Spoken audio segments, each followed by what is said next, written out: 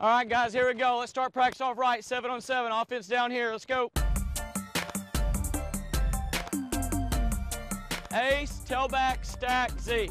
Z, your other Z. That's just bad. No, ace, tailback, stack. Ace, chase, for the love of God, son.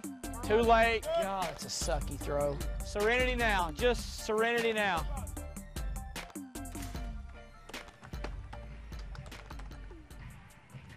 I'm the head football coach at Pulaski Academy in Little Rock, Arkansas.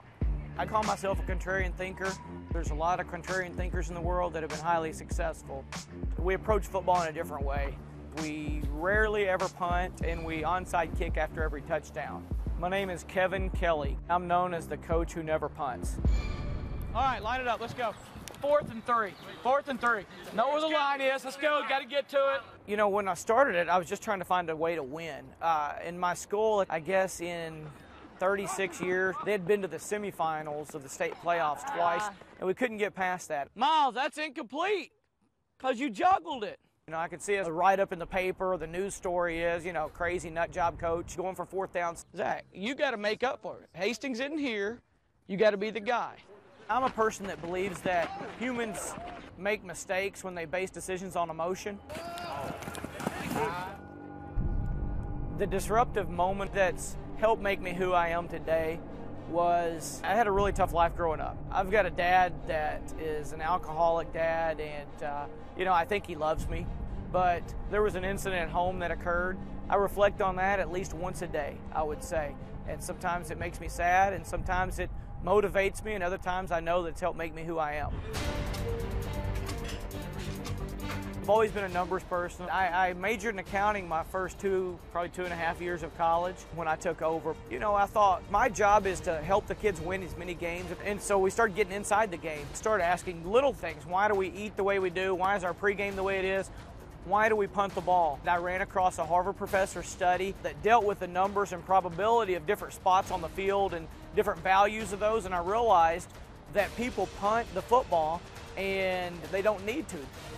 Let's say it's 4th down, we start with the football on our own 3-yard line, and we don't make a first down. The other team's going to score a touchdown about 92% of the time. If we punt the ball, the net punt's going to be on average to about the 37-yard line, and they're going to score a touchdown 77% of the time from that point on the field. That's only a 15% difference. If you add those numbers all together, they'll show you that even in extreme situations, inside your own 10-yard line, you should not punt the football. Where are you going, Cootie? Lord, where are you going? 4th and 6, know where the line is, gotta have it, let's go.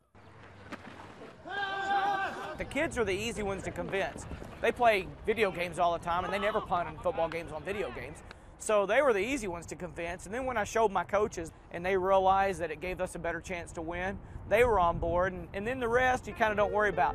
When I first realized that other coaches really figured out that this was not a one-time gimmicky thing, that this was a philosophy, I thought that was disruptive. Doing something different just to be different, that can't sustain itself. It has to contribute to winning or it falls by the wayside. And now, since I've been the head coach in 11 years, we've been to the semifinals 8 times and been to the finals 5 times and won 3 state championships. Oh, no, I didn't ask what you were going to do. I said why. Because I got tired. Hey, good reason. Y'all get tired, y'all just quit.